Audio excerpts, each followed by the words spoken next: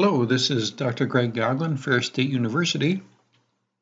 We are going to go through creating a relational database design in Visio. And the database is going to be a student database. So when we go into Visio, we'll go into the new area. And the area we're looking for is the crow's foot database notation. If you do not see that on the initial screen, go into the software database area and it'll pop up in there. Don't care what the units are, and we're ready to go. You'll see there's only a few things in the work area, and we're going to grab an entity, and you just click on it and drag it over with the mouse held down. And the entity is representative of the tables, and we're going to create a student database, and the first table we're going to create in the student database is going to be the student table. So we'll click on that, and let's call the table student. And the primary key in a student database is going to be student ID. And we'll put in a couple of other fields or attributes, last name and first name. Now let's talk a little bit about what we have here. The blue area is the naming area for the entity, and the entity is a table, and it's called student. Now there is some debate whether it should be student table or students table. That's more of an academic exercise. We'll just call it the student table. The student ID is the unique identifier of the student records in the student table, and that's why it's a primary key. And you can see the PK on there. There's also this line, this dotted line. Everything above the dotted line would represent the field or fields in the primary key. We have two other columns or attributes. One is last name and one is first name. I separated the name into separate columns. That's called atomic data. And the reason is we want to be able to reference or access data accurately and in the smallest unit available. So for example, if we combined last name and first name into a single field and called it name, it could be first name, comma, first name, middle name, last name. There might be a hyphenated name or a junior or senior or something like that on the end. So we'll just break it up, last name, first name. There would probably be more fields in this table, but we're going to keep it simple at the moment. Now a student is going to be able to take courses, so let's bring a course table over. So we grab the entity, drag it over, and let's call this entity course. And the primary key for the course table, let's call it course ID.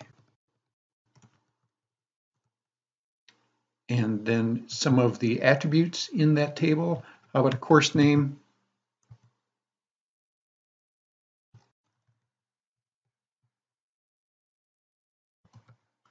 And a course description. And I'm going to abbreviate description with DESC. Let's talk briefly about some of the naming thoughts in the course table.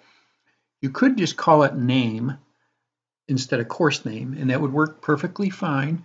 One thing you might consider, though, is name is a reserved word, and you may run into some ambiguous messages if you're trying to write SQL with a field that is called the same thing as a reserved word. Same with description. DESC is a reserved word in SQL. It means descending. So when you're sorting data and you sort of in descending order, you'd use DESC. And so you would also have some potential confusion there. You can get around that with brackets and so forth. But let's just, for this example's purposes, let's just put course in front of it. So it's the name of the table and the field. Notice I have a capital C and a capital N for course and name. We call that camel case, just like the animal with two humps. First letter of each word or abbreviation is capitalized. So we're partway home. Let's talk about the relationships between the data. A student can take many courses, and a course can have many students. So we have to figure out how are we going to make the relationship between the two tables, and there's several different ways, and there are implications for each. What we could do is we could add another column or attribute in the course table and put in, didn't want to do that, we want to keep that as course. Change this to student ID, which is the key from the student table, and that would reference the student that is in the course. The problem is this course can only have one student, because if you kind of mentally put some data in there, course number 1, which is Database 101, and a course description that talks about Database 101, student ID 13.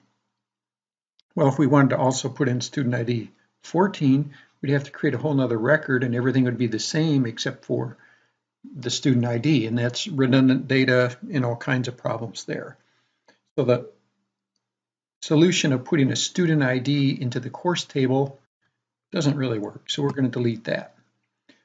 We could also go the other way, and we could put a course ID into the student table, but we basically have the same problem. While it does define the relationship, the student can only go to one course, because if you wanted to have them in a second course, you'd have to create a whole nother record, and everything's the same except for the course ID.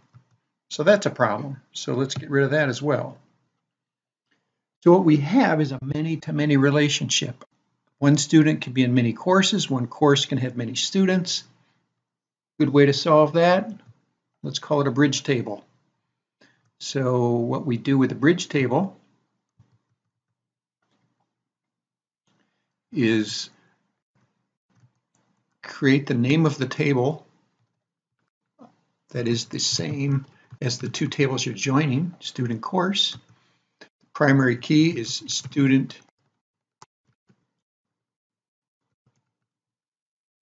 and course ID,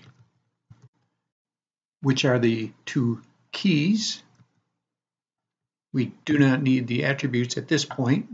Perhaps down the road we may want to add them back in, but right now we don't need them. So we have a student ID that points to a student ID here, a course ID that points to a course ID in the student course table. We go over to the relationship piece and drag that over to draw our lines. And let me get the other one over there real quick.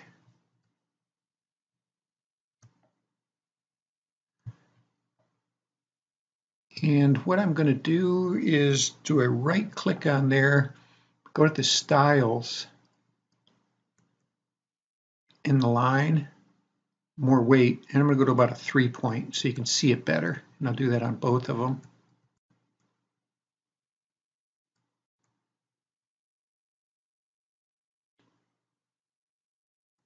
Now you'll see the symbols on the ends of the lines, and that's the crow's feet designation, and that means relationship, cardinality, like one-to-many and so forth. For the purposes of this example, I'm going to just create plain lines. I don't want to get bogged down into too many things. So I'm just going to turn them into lines. So I'm going to go into the styles, back to the line area, to arrows and no heads. We can do everything we need to in this example with just plain lines, and the cardinality we're taking care of with our design anyway. Subsequently we'll talk about them, but we don't want to have too many topics to cover in one video.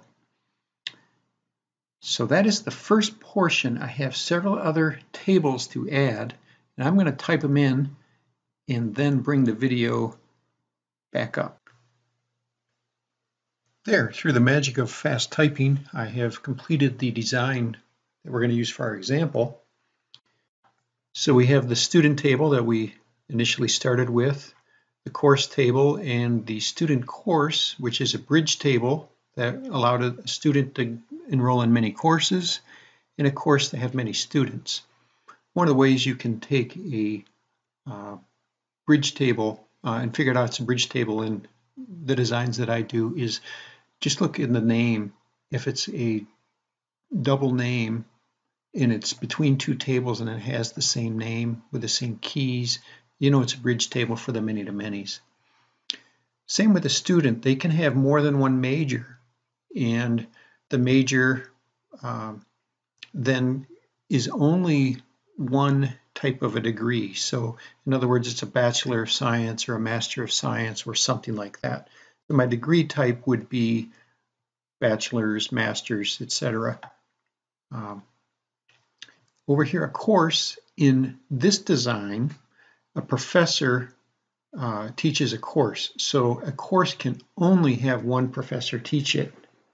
It is baked into this design because if you put in the professor ID as part of the course table, you only are allowed one field to enter a course professor.